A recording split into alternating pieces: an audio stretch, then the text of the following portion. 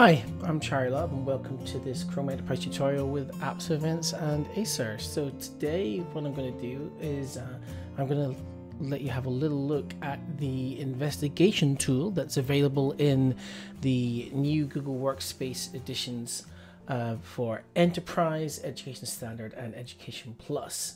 So the investigation tool is a neat way to go and investigate what's happening in your domain right from the admin console, and you can launch it in a couple of ways.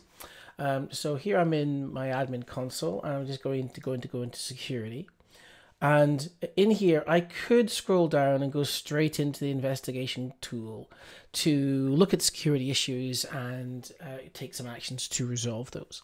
But another great way to go into the investigation tool is through the security dashboard.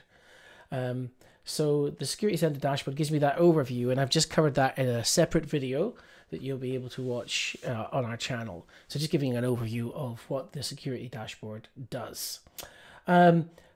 So here's the security dashboard, and one of the things I'm really interested in today is I'm just scrolling down and reviewing. I've got this bit of a peek around phishing emails. So I'm going to go and have a little closer look at that. And when I go in here, I can see, well, this is the 15th, and there's this email that's been coming in. So let's maybe just change that filter here. Yeah, so let's look at another date. Let's maybe look at, when was that now? That spike was yeah, that was yesterday. So let's look at that spike for the 14th. And yep, we were still getting this same email. Now, what I could do is, if I just move over here, I can go into the investigation tool and launch it to look at this case right from the security dashboard, which is really neat. So I'm just going to do that.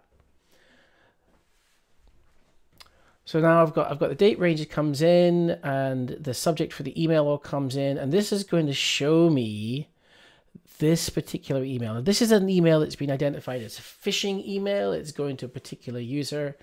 It's been received. It's where it's coming from. So I can look at this and say, well, you know what? That's definitely not a PayPal domain. I can go in here and actually maybe just look at more detail about the message. So message headers, I can see the message headers and see where it's going to. Okay. So it's passed the SPF and the DKIM rules. So we know that the senders have been authenticated, but this is still looking pretty suspicious as a mail. So we can see the routing steps for it. We can see the kind of raw information for it if we want to have a look at it further. Grand. Okay. Maybe let's have a little look at the actual message. Now, when I go to click into the message, of course, this is a very powerful tool, the investigation tool. It lets you go and see a lot of things. You can go right into everybody's mail and see them. So you need to have an auditable trail around that. And so there's a business need. When you go and do an investigation, it keeps a log of what you're doing, of what that can be audited, that you can review, to give you that kind of security check and governance over the use of the investigation tool. Just as you have in Vault, many of you might be familiar with will be familiar with the Vault tool for e-discovery. Very similarly here, we're going to make sure that we've got that auditable trail of actions. So I'm going to put in some information. This is a phishing investigation. Review of message. Okay, so I'm just going to confirm that's my business reason. Confirm that, and now that I've done that, I am looking at the actual message.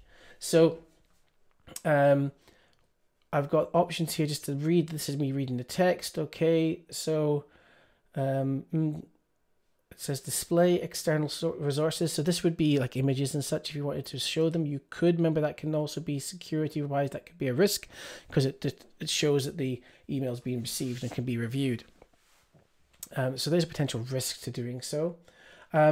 This is interesting because the link here, it says Resolution Center, and it goes to a bit.ly link. And that looks pretty suspicious. So what I would be saying here is, clearly this is not a genuine PayPal email. Where it's come from is not a genuine source. So that would be correct. It's not from PayPal. And what I could do is I could then go and I could mark this message as spam, and future messages would be then automatically put into spam when they were received. And I could mark it automatically as phishing because it is phishing, so I could mark it as a phishing email.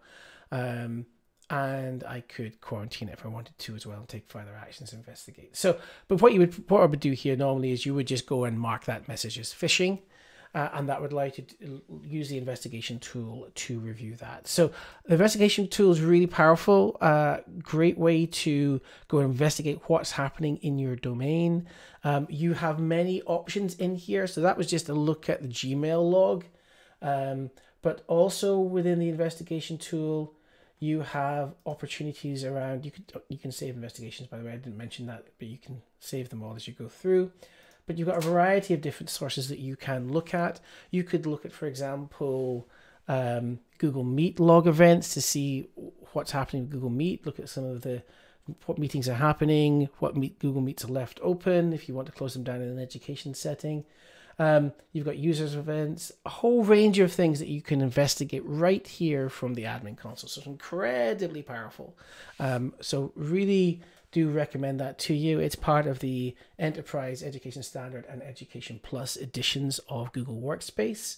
This has been just a really quick look at the investigation tool within Google Workspace. My name's Charlie Love, and this has been brought to you by AppsEvents and Acer. Thanks for your time.